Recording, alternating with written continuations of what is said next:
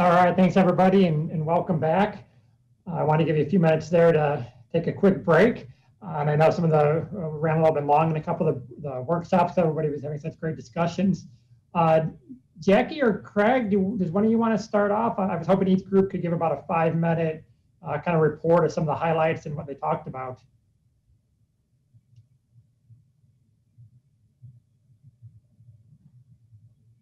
Still organizing my notes as I was drastically trying to listen as intently as I could and then scribbling notes down here.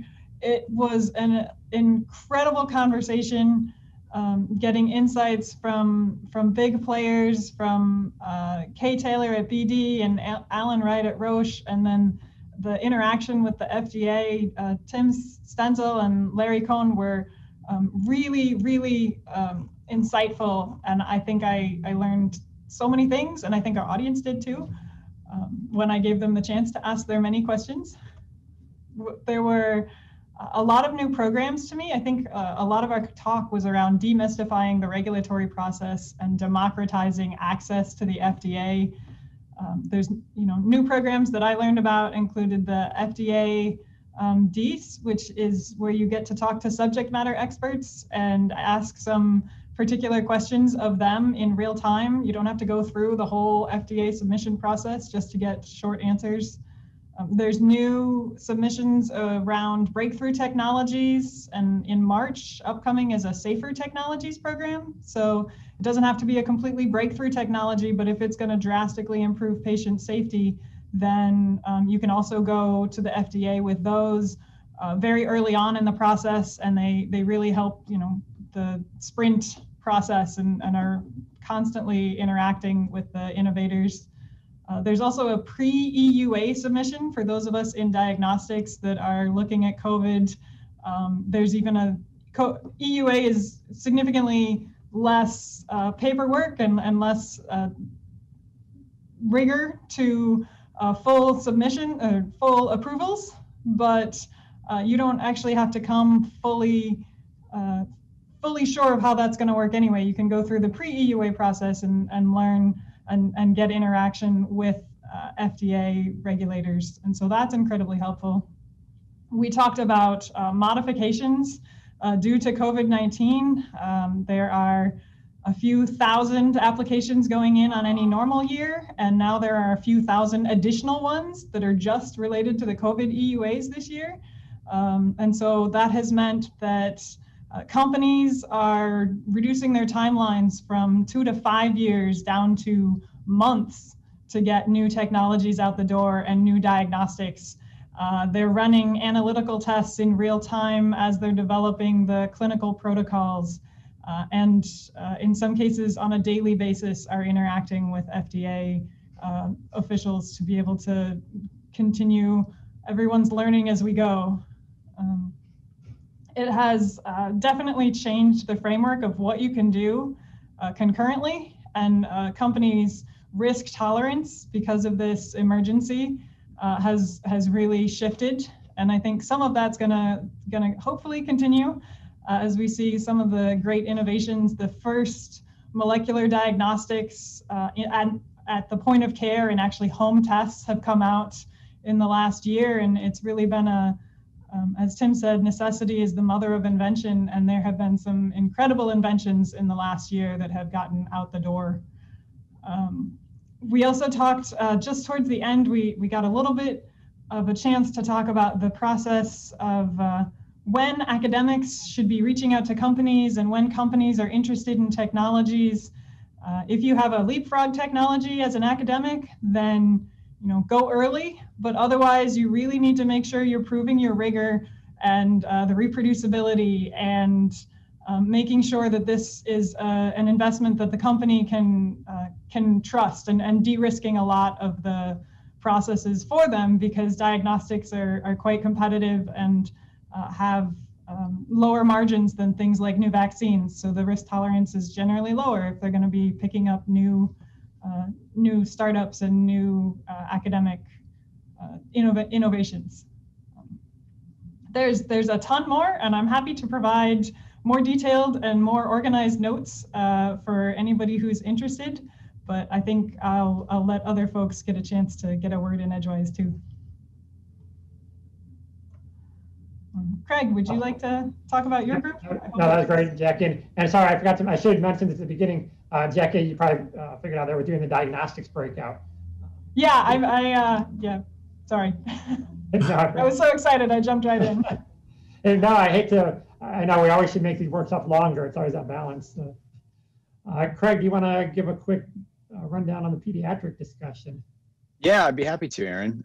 We had a wonderful discussion, and if you're willing, I'm actually going to share my screen because I took advantage of my grad student and had him put together slides based on our discussion.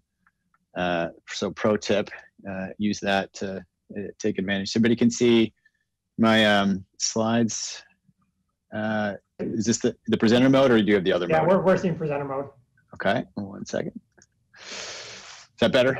Yep. Okay. All right. So we had Dr. Nicole Ibrahim talk and give a couple case study examples of the cardiovascular disease. So she's works at the FDA and has got a lot of experience in describing different pathways to get to patients. That's PMA, the humanitarian device exemption, or other breakthrough programs. So she gave examples related to mechanical heart valves. Normally, right, these are requiring up to 800 patient years for approval, but in the pediatric population, you can work with the FDA, and the example of PMA approval with only 20 patients. Another example was the Amplatzer occluder to occlude septal defects between atria or the ventricles. Drastically less clinical data was required for PMA approval, knowing that the patient populations for these pediatric groups aren't going to be able to meet those high numbers. Dr. Susan Alpert is currently a consultant, but she worked previously both for Medtronic and the FDA. And so she has experience in the industry and regulatory, and now working with small companies too in her role as a consultant. And really thinking that and splitting up the pediatric populations are incredibly different, from neonates all the way up to 22 years old. You can't treat them all the same, and there's going to be a big difference in the 18 to 22-year-old age range from those that are in just a few weeks of their early life. And not only can you think about using adult data to get pediatric approval, but even older pediatric data could help with approval for younger pediatric patients as well. So neurological implantable device are already approved for 18 years or older, and they leverage this adult data for the pediatric indications, or at least thought about that, and that's what her role as a consultant has been able to provide. And so she's really thinking and helping these companies figure out how to navigate with the FDA to make sure that they provide the best case for these this smaller patient population, and thinking about what exactly they need to collect during their clinical studies. Dr. David Reuter, we know well, is an alum of our program here at Purdue, MD, PhD, and now is a pediatrician out at Seattle. I know him on a preeclampsia project that we work with closely together, but back in 2000, he started a company based on disease of the mitral valve. And this is he shared a personal story of a specific patient that developed heart failure due to actually giving birth and the congestive heart failure that overloaded her heart afterwards. So developing a device that could be implanted minimally invasively. And he really talked about his personal experience with the 4 phases of development: unmet needs, analysis, iteration, and then testing, going from benchtop to animals all the way to clinical trials. And realizing, right, that his one major focus of the pediatric disease populations are very heterogeneous, and as adults can be considered with very precise risk profiles and disease populations, whereas pediatrics can have a much more heterogeneous population. So that's going to need to be considered as you go through this device iteration process. You talked about this decision point, and that you need a lot of momentum to get to approval before starting to diversify and to think about other areas in case there's a risk that something doesn't work out as you expect. You need a lot of discussion points that we expanded upon for questions as well at the end regarding investments, disease to targets, what makes you unique compared to competition, and then thinking about risk as well. And finally, Dr. Devlin, FDA as well as Chief Medical Officer there in the orthopedic space, talked a little bit about a couple different devices, 3 case studies, but one was about flexibility and regulations for pediatric devices and which marketing pathways, 510K, de novo, PMA, or the humanitarian exemption. And so he gave examples of the 510K with a posterior spinal system for fusion, the HDE pathway for fusionless correction of pediatric scoliosis, and then finally a de novo pathway example with ACL repair, this implant that goes inside of it. So he, as part of his role as chief medical officer, was able to identify 3 great examples of how to successfully navigate those pathways, and that all were different, but each of those companies was able to get to market these ways. So in the discussion portion, we had a lot of buy-in and interest from not only several pediatricians at Riley, but also at Med Institute and Cook.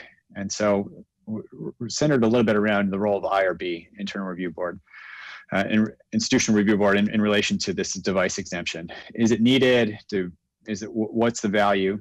So Dr. Alpert provided that she was there actually when at FDA when HDEs were being initiated, and relying. I think some discussion actually went around whether or not we want a central IRB to help with that process instead of going through local IRBs, but likely there still need to be communication between the two regardless. So thinking about institutional awareness, maybe that could be a thought to help encourage or increase the awareness of what's needed for some of the reviews for HDE exemptions from the IRB side, as well as clinician side, engineering side, could be helpful. We have no great answers, but I think there's some areas there that need to be improved. Encouraging devices that could be considered for pediatric populations when originally considered for adult populations. We had a little bit of discussion there and realized that and came to the conclusion that we can't just say that everything like we do in drugs can be applied to devices, right? You can't make it taste better or be given at a smaller dosage when you're thinking about something that's going to be inside of a child versus a full-grown adult. There's actually current legislation under review right now, federal legislation that's going to be considered. So there's discussion about how we can work with lobbyists and representatives to think about revisions of this HDE pathway and what could we do to improve IRB review, or even reimbursements and other issues related to pediatric devices. So everybody call their local representative if you have a specific topic of interest for you. And then finally, how to best leverage the complementary expertise in Indiana, and thinking about MD, PhD involvement. Should we work to combine academic, industrial, clinical expertise? And that's something that us in the Weldon School are already thinking about and wanting to grow our partnerships with Riley Hospital for Children, and as well as Cook Medical, Cook Research, Cook Biotech, Cook Regentech, and the different Cook companies, so that we can build on our academic, industrial, and clinical expertise to make a consortium. And maybe someday we'll be thinking about applying for FDA funding to be one of these pediatric consortia there's 5 of them around the country already. Or maybe we think about working with the SHIP-MD consortia. Aaron, I know we've been learning a lot about that recently as they develop, thinking about ways that we can be part of that here in Indiana. So that's what we talked about as in our pediatric breakout session. Awesome. Okay. Yvonne, do you want to talk about digital health?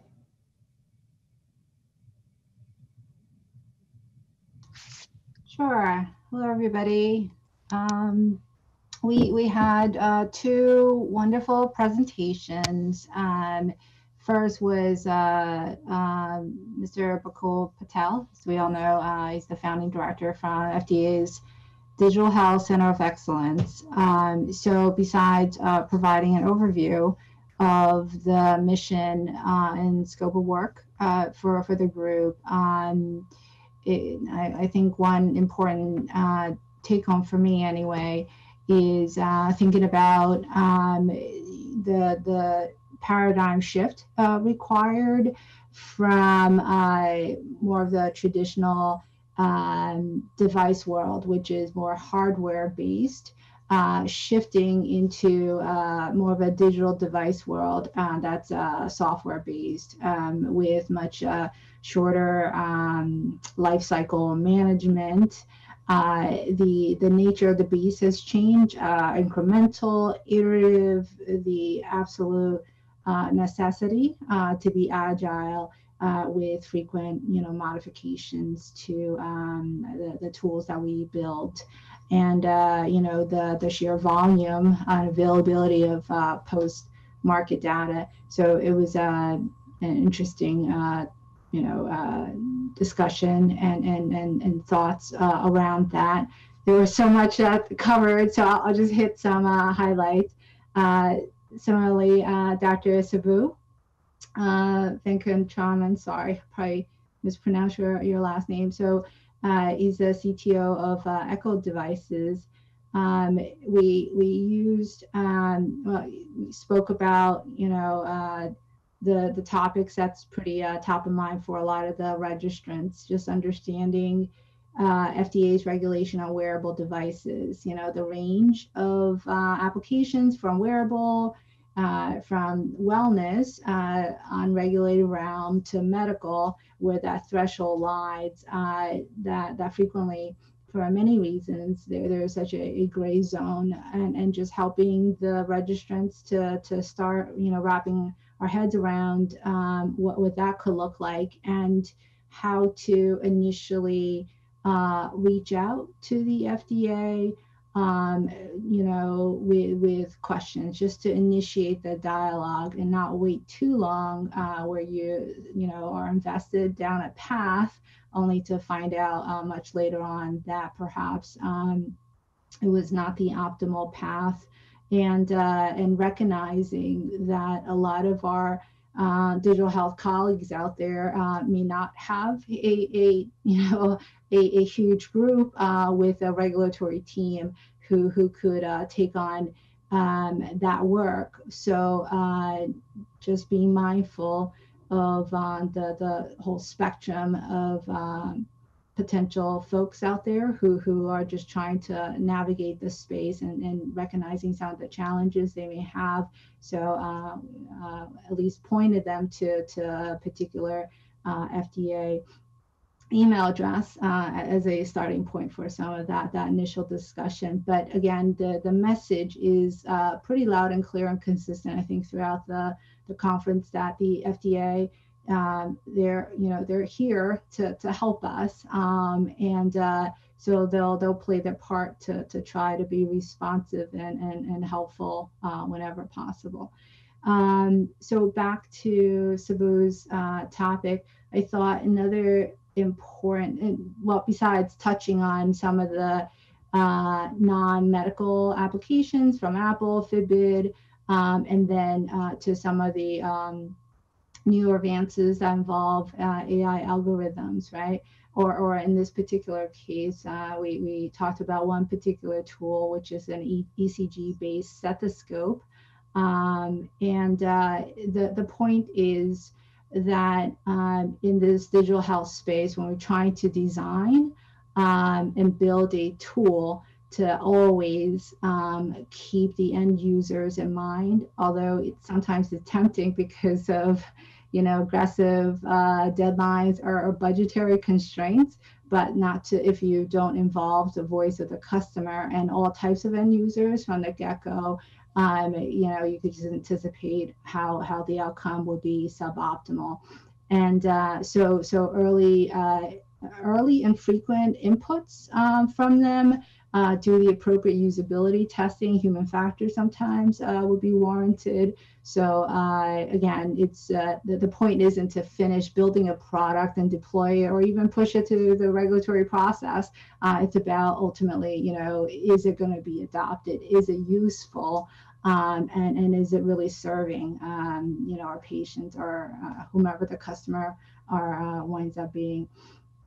And so thinking about not just the build, but also the deployment in these real world settings, whether it's healthcare or a patient's home setting, whatever it winds up being. And that it's not just a tool, it's all the wraparound services that may be required for different types of patients, right?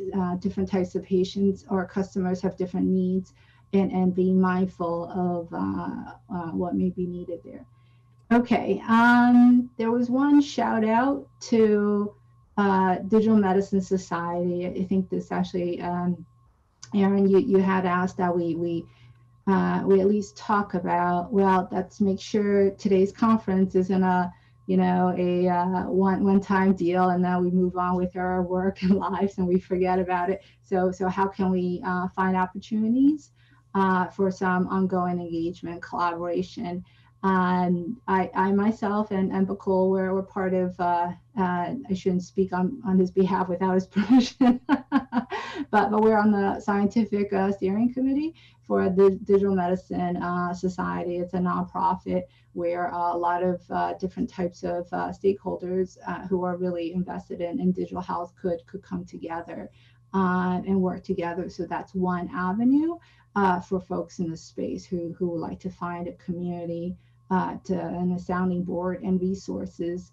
And one resource I did point out, because this was one of the registrants' question, is around digital endpoints. So the society, Dime Society, published a digital endpoint library.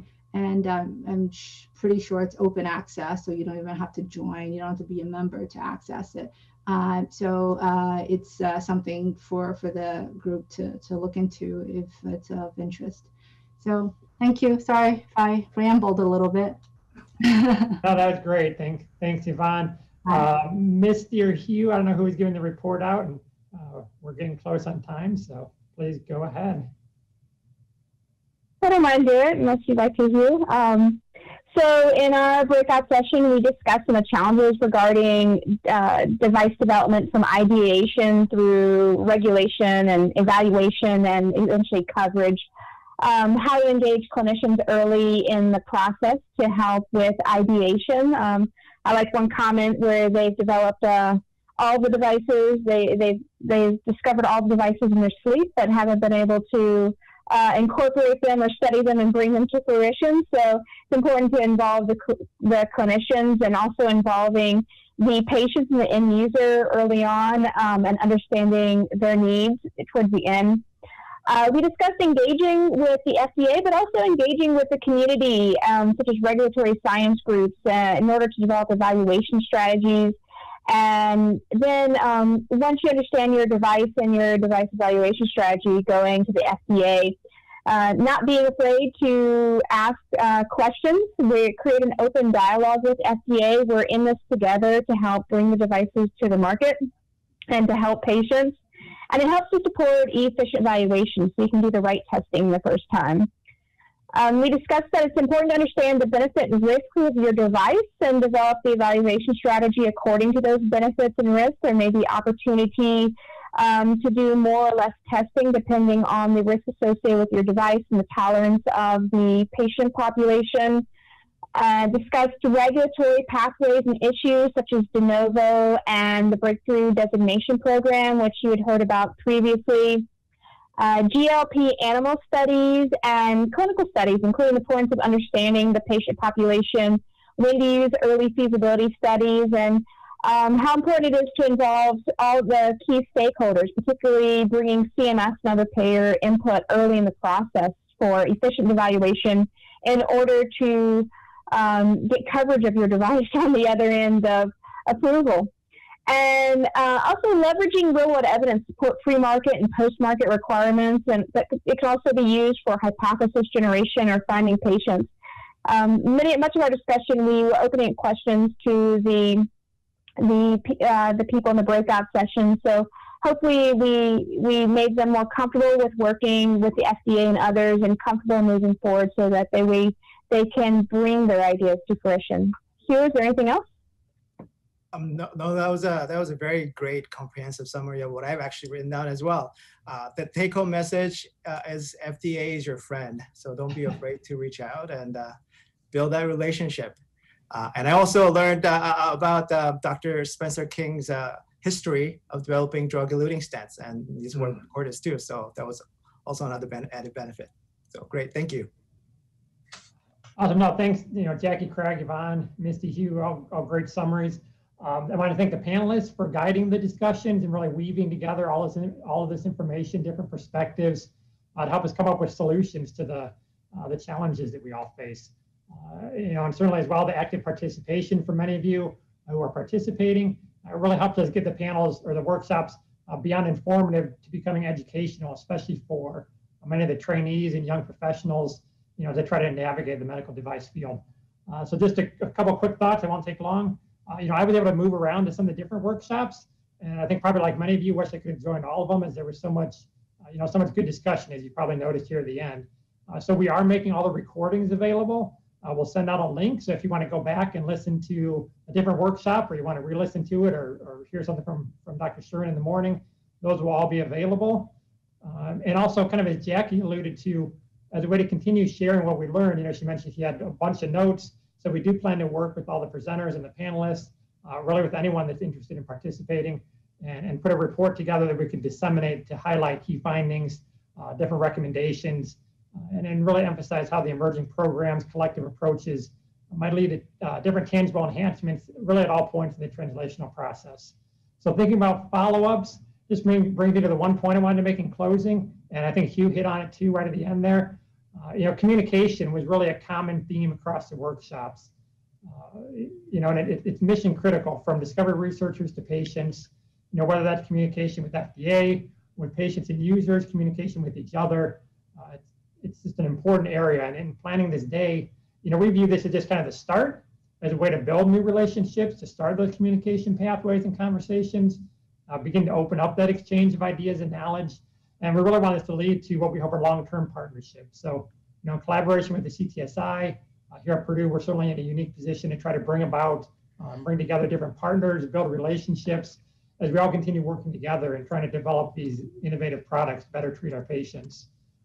So to this end, we're certainly interested in your feedback, how we can further encourage a broad exchange of knowledge and ideas, and so not only across Indiana via the CTSI, but also beyond, is really a model for medical device translation that's helpful to all. So before we go, I just wanted to thank everyone for attending. Certainly the wonderful participation from FDA, including Dr. Shurin and Dr. Farb in the morning, and all the FDA folks. They're really generous to share their time, their expertise, to help chair some of the sessions, along with our clinician co-chairs, our co-chairs and speakers from industry, as well as our co-chairs from the Weldon School here at Purdue. And everyone else that helped prepare for the day and make it a great success. We certainly could not have done this without all of you. So thank you all again. Have a good evening. Have a good weekend. Thank you. Thank you, Aaron. Thank you, Aaron. Thank you. Thank you, George. Thanks, Aaron. That's great. Good job. Thank you, Aaron. Thanks. Bye. Everybody. Thanks. Thank you. Bye. Thank you very much.